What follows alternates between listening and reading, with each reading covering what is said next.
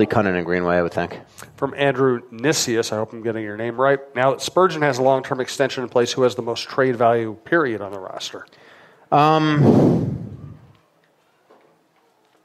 Zucker. I mean, it's still 5.5. I think that's a good salary. He does at least have a little no trade protection right now. Maybe Brodin, but I'm telling you, I'm hearing from behind the scenes that freaking Guerin loves him. And it's hard not to. That guy had an awesome camp. I mean, I know, sometimes there are some people that maybe just only see points, and maybe maybe Brodin drives them nuts. But what this guy's able to do, footwork wise, is just out of control sometimes. I mean, he had a great camp. I'm not saying he's going to get an extension too, but another guy that Craig Leopold told me on the record the other day that Guerin absolutely freaking loves. Everybody out there right now is going to crash their car. Is Mikko. And trust me, Leopold promised me nothing's imminent in terms of a new deal, but he thinks that it's way too premature to just say that Mikko's done in Minnesota after this year. Damn. So I'm just telling you. Guerin has not told me that specifically, but I could tell you that that Craig made it extremely clear to me the other day that freaking Guerin loves everything about him: his leadership, his stature, his demeanor, the way he plays on the ice. His draws, things like that. I will say one thing that just drives me crazy. Like I just don't get the people that just think this guy's a fourth line center at this stage in his career. I mean, it's just like, I'm not saying that Eriksson Ek should be behind him or that he should be playing one or two second line. I'm just saying, people that look at him on the ice and think that he did not have a good training camp, just to me, don't know hockey. I mean, it's like that guy had a great camp, and he looked awesome in these 3 games that he played. And he's still the one guy on the team that in the last minute of a period or last minute and you're down a goal, you want him taking the draw over any other center. It's that simple. And so you just got to understand that I'm sorry, you might want guys to get better, more ice time or things like that, but the task is to win. So 2 more Twitter questions. Thanks again to Tin Shed for sponsoring us and hosting us. Again, follow us at Talk North Pod on Twitter for upcoming show dates, and we will get those to you as soon as we know.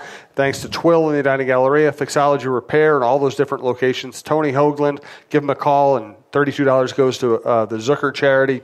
And Bite Squad, we appreciate it. And we appreciate everybody who came out, especially on a nasty night with all kinds of traffic. We really appreciate the efforts you make to come out and have fun with us. Thanks to Brandon, our producer, who's been doing this for way too long, the poor guy. From AKM on Twitter, what's your favorite part about covering Bruce?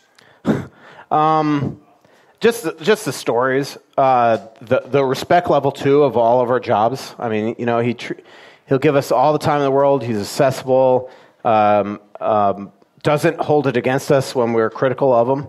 He gets that part. Where a lot of people have really thin skin in this business. It'll be a bad day for all of us in the media when he's let go. I mean, and I'm not saying that's him. I'm just saying in general. At some point, let me promise you, he will not be the coach of the Wild. And that day will be a bad day for all of us just because of the way that he treats us. And that's all we want. I've covered a lot of coaches that treated us great. And that the job, though, is you still got to cover him honestly and candidly, and I feel like I do that with Bruce. Yo treated us unbelievably. Down in Florida, I had a lot of coaches that treated me incredibly. Torchetti, Terry Murray, Doug McLean, people like that. That's just part of the gig is you're hired to be fired. But in terms of Bruce, I don't know if I've ever had somebody that you cover on this type of basis that just loves hockey and is willing to talk it with the media till if the PR guy, like today, Megan, the PR, one of the PR people just ended the interview. Anything else? Because Bruce would have talked forever. It's just the way he is. I knew somebody who worked with Bruce in Washington, and they were having trouble selling tickets. And one day this guy's talking to Bruce, and Bruce says, I'll fix that. And he just started a feud with the other team just because he knew it would fire people up and sell some tickets. Yeah.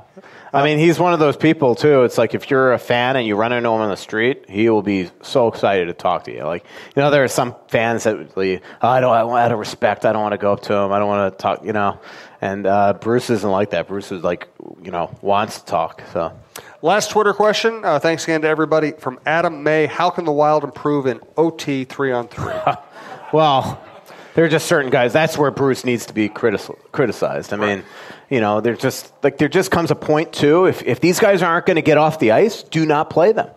Like even the other night, Stahl's got to get off the ice. Now, obviously, Fiala is the one that messed that play up. Or, I mean, it could have been bad ice, whatever. I understand what Fiala was doing there. I think he should have still given, and it's easy for any of us in the press box to say it, but I think he should have given the puck to Dumbo sooner, and he waited too long, and Fiala said that he tried to suck. And again, it makes sense. He's trying to suck Wheeler toward him, so then when he gives the puck to Dumbo's got a clear path to shoot or skate in. So I totally get what he was doing, but Dumbo, what happened, again, I don't know if the puck bounced over his stick or if Dumbo just expected the puck sooner. So when all of a sudden Dumbo's now 15 feet away and he zips that puck went flying by him. So that one, at least there, it's a couple fast players. You get why Fiala's on the ice. But to me, it's I talked to somebody in the league the other day, a scout, that said to me, actually, it wasn't a scout, it was a media person that said to me, I won't say who it is, he goes, there should be a rule, 26 or under to get on the ice in overtime. That should be Bruce's rule from now on. So. Hey, thanks again to all of you. Please give Michael a hand. Great show from Michael, as always. And I said, we'll let you know as soon as we have our dates for the rest of October. And give Brandon a hand, too. Hey, Brandon. Hey, Brandon. Brandon, have your phone ready tomorrow when I text you about Rask. Thank you all. Appreciate it. Pretty little city built on a hillside. Music in the bars and fire in the sky. We went to the beach and it was covered in ice. And I used to call it home. So much coming out, there's nothing going in. I know that you feel like you're never gonna win. Oh, but the world